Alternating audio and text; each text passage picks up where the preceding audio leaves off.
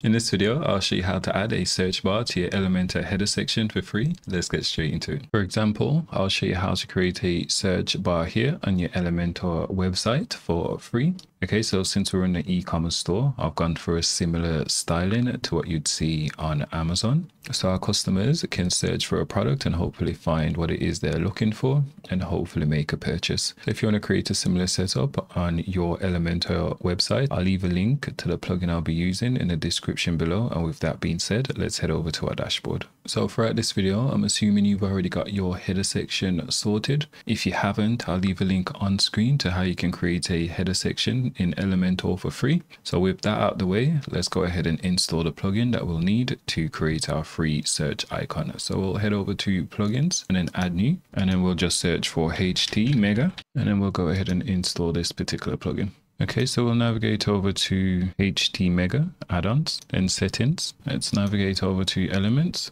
And we just want to make sure we enable this search widget here. Let's hit save settings. Okay, so with that out of the way, let's head over to our home page and let's go ahead and edit our header section.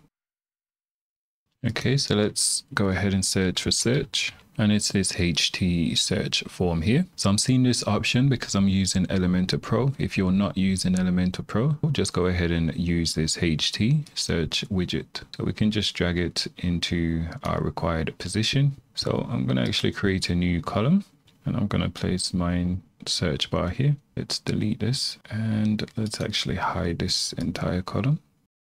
Okay, so we're going for an Amazon style search bar here. All right, so this looks good. So let's click on our search icon and let's go ahead and customize it. So first, let's customize the placeholder. So since this is an e-commerce based site, I'm just going to say search products. From where it says style, we can actually choose from 5 different styles. So we can scroll through just quickly. Okay, but I like the default style number 1. So let's go ahead and hit the style tab here to customize this. So submit button. For the background, we'll say green. Okay, that looks good. And you can go ahead and tweak the width. You can tweak the typography, the hover state, the input, and so on. But I'll leave you to go ahead and play with that settings. So let's hit save changes. And now let's go ahead and preview our new search bar. Okay, and this looks great. So now let's go ahead and have a look at how we can create a search bar using custom code.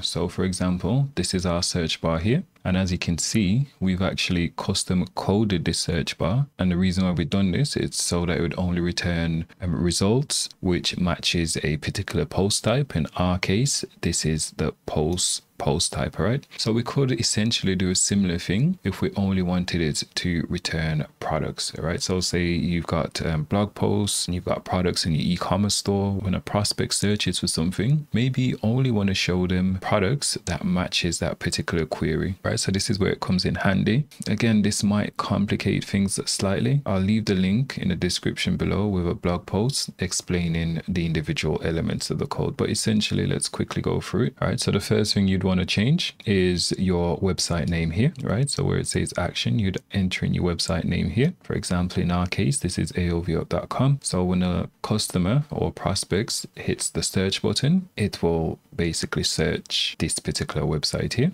All right, we've got some styling element here. The main thing is here again, where it says form input search. And then here it says name. So by default, whenever you search something on WordPress, it usually has a question mark, search equal, and then the query. So let's quickly test this out. And then we'll come back over here and try to explain a bit more.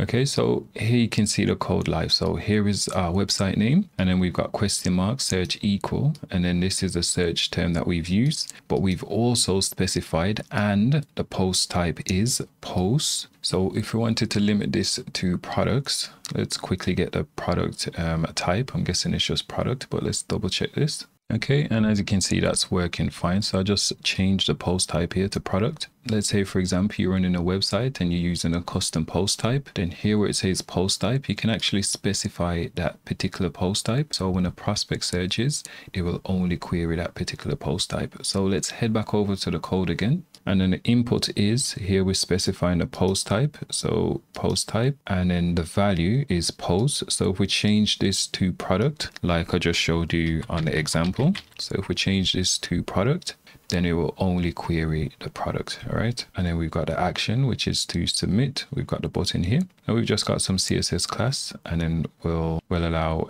users to submit. Like and subscribe for more videos like this. And if you've got any questions, leave it in the comment box.